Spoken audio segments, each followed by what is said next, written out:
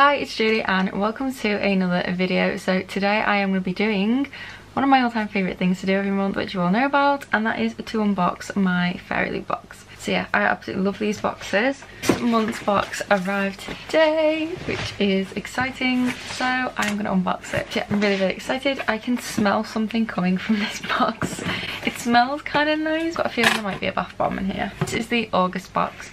And the theme was let the games begin. This is the spoiler. So this is the spoiler card for this month. Oh my gosh, I love this card. This looks so cool. This is giving me like Last Airbender vibe / Doctor Strange vibe. But this is the spoiler card.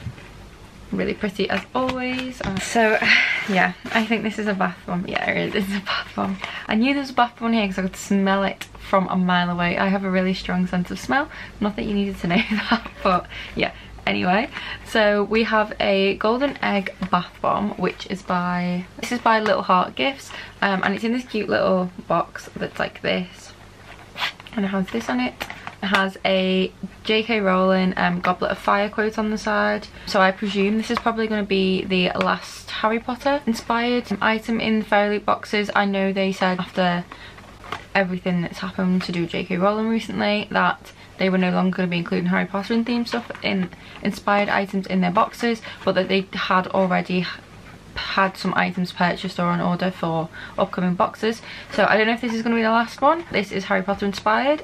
This is the quote from the Mer people in the lake, which yeah, so that's cool. Oh wow, it's cool. It literally is like the golden egg from Goblet of Fire. That is really cool. So it just looks like that. I don't know if my camera's going to focus or not, but it looks like this here. Oh my god, it smells so good. It's like really gold and glittery. It smells really good. I can't even describe it. It kind of just smells like sweets, but oh wow. Okay, that's not good. How am I going to get this off my fingers? Oh no. That's going to be one of those bath bombs that stains your bath after you use it, so I'm not sure about that one because it won't come off my fingers. Oh no. Also, I think we have a book sleeve. I now have gold glitter all over because I just got that bath bomb all over it. Oh, that's just great. This looks really cool. So this is by Monolime Art, or Monolime Art. And this is a Leia and Elias book sleeve, I think is how you say their names, and these are characters from An Ember in the Ashes, which I have not read yet. I do have the book on my shelf, I've just not read it. But wow, this is a really nice book sleeve. So this is what it looks like. So I assume this is Leia, I think is how you say her name. I got glitter on from the bath bomb all over it. I assume this is Leia. And this is such pretty artwork, and then we have Elias or Elias on the back, and he looks very nice. But yeah, this is just a book sleeve. I love book sleeves. I have so many of these now, but you can never have too many, and I love the artwork for this. I feel like a bit of a fraud having it because I haven't read the books yet.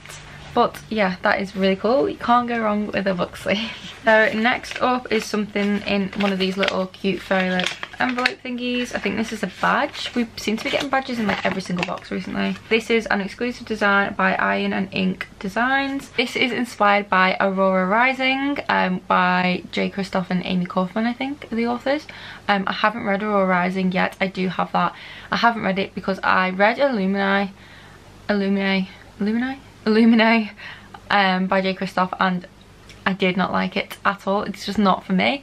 I still am debating carry on with this trilogy of the Illuminae files, but I don't know if I will.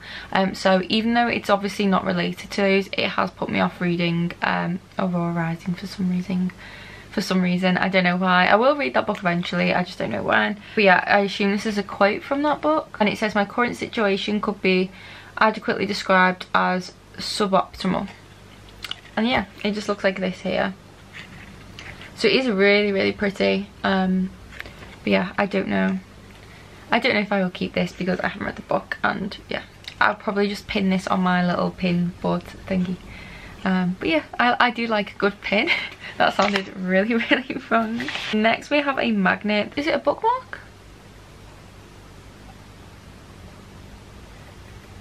No, this isn't. What is this? This is a magnet, isn't it? Ah, so it's a skeith magnet, I think is what they call it. I thought that might have been what it was. I haven't read those books either.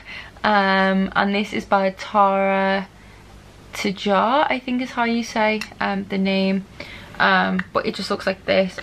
I don't really use or keep magnets, so I have no idea what I will do with this, but if you're a fan of the series, I guess this is really, really cool. But yeah, I haven't read those books, and if I'm being totally honest, I don't really have an interest in reading them at the moment either. It is a really cool design, and yeah, this, I'll put it on my radiator if it'll, there we go, it's on my radiator. And so this must be the bookmark. This is sealed down like a lot. These little cute pouches. I really like that FairyLoot puts everything in these little paper pouchy thingies now. That made no sense, but you know what I mean. This does not want to come out. Ooh, oh, this is so nice. Okay, I love this. I love it. I love it. So this is a metal bookmark, which I do love metal bookmarks. My only issue with them is if the book's not very heavy and usually not hardcover, they just slide straight back out again. So if you're going to be using a metal bookmark, my advice is to always make a note of what page you're on, as well as using the bookmark, like put it on Goodreads or something, because the amount of times I have used a metal bookmark and it's fallen out of the book and I've lost my page is ridiculous. This one is by Thakrar art again, sorry if I'm saying that wrong, and it's inspired by the Nevernight series from J. Kristoff. This is absolutely amazing. I love this so much, and I haven't even read the series, so I love bookmarks that have these tassels on. But this is what it looks like. So it has the main girl, which I think her name is Mia, I might be wrong, but we have like hair on it, and then a little cat that's like cut out, which is just so cute. I love this so much. I've not even read the series yet, so I will definitely be using this. I really love bookmarks, and especially ones with tassels, so yeah. I really like this, and the little cat is so cute, and of course when I do read the series I will use this bookmark. I'm very happy with that, because yeah, I love bookmarks. And next is something that I just, wow, okay, I'm really happy about this. This bath bomb that was in that box and has not touched this is somehow all over it. It's literally gone everywhere. This whole box is covered in gold glitter. So as much as I love bath bombs, I'm not, it's just not great. So yeah, this does have gold glitter stuck all over it. Hopefully it does come off. But we have a little hardcover notebook, and I love notebooks. Don't know why. I hardly ever even use them, to be honest, but I just really like notebooks. It's a Kerry Maniscalco inspired one. So Kerry Maniscalco is the author of the Jack the Ripper series, Stalking Jack the Ripper series. I don't know what the official title is. I think that might be what it's called. This is inspired by Hunting Prince Dracula. This was designed by Tara again, and Novarantal, which is really cool. And the quote is, "Monsters are only as real as the stories that grant them life, and they only live for as long as we tell those tales." Yeah, it just looks like this here. It is super pretty. I am loving this. This is such a nice item. This and the bookmark are probably my favourite items so far, but yeah, this is such a cool idea, and the fact that it's like a hard one, it's just, yeah, big props to that. And it has the little, these, I like these. I love it. It looks so pretty. It's like so like Halloween-y, and it's just all the items, like the black bookmark and the Dracula thing, are just getting me really excited for Halloween. I'm so excited for the October box. Oh, I love it. It's getting me excited for Halloween. We have the tarot cards for this month. So we get these every single month, and I love these. These are from Nevernight as well, and they're designed by Catherine Britt, and these are the little cat, and I think this is Mia. I don't know if that's her name. I think it is. But yeah, these are the tarot cards for this month. Super pretty as always, love these. And we have the book finally. Not to get any of these little purple things on my floor, because they always get stuck in my hoover. Oh, I just nearly dropped the whole box. I just saved it. So yeah, we have the book. I'm so excited. I love my FairyLoot books, and yeah, these are just, I'm so excited. I have no idea what this month's book could be, to be honest. Like, I literally don't have a clue. So this is the bookmarks to go with the spoiler card. And we have our fairy scoop, and then we have some artwork and a letter from the author on the back. And this is the most pretty artwork I've ever seen. I might have to put this on my wall. I love it. That is, look how pretty that is. Is that not the prettiest thing ever? I love that. Love it. Oh, okay, so this has been on my list for a while, and I've heard really good things about this book, and this is just stunning. Like, oh, wow. I love this cover. So this is Star Daughter by, I had a look, and I think this is pronounced Shveta Thakrar, I think, or Thakrar. I'm sorry if I'm pronouncing it wrong, I really am. I'm very, very bad at reading words and trying to figure out how to pronounce them. I did have a little look and I think this is how it's pronounced. I do apologise if I'm pronouncing it wrong. But yeah, I've heard great things about this book and this cover is just absolutely gorgeous. Like, it has a gold metallic-y thing going on. And then if you look at the spine, oh my god, just... this is such a pretty book.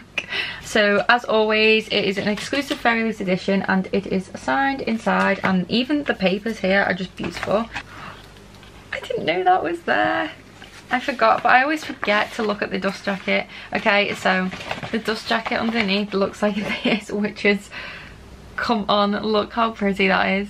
Oh my goodness. The design that artwork is amazing. So I will read the synopsis so you guys can get a good idea of what it's about, because I don't think I'd do it justice if I tried to go off the very little I remember. So yeah, I'll do that now. And so it says, if the night sky holds many secrets, it holds Shveta Mystery's secret the closest. A secret that explains why her hair is the silver of starlight, or why some nights the stars call Shveta by her name. It was like her mother who returned to her place in the constellation Pusher years ago.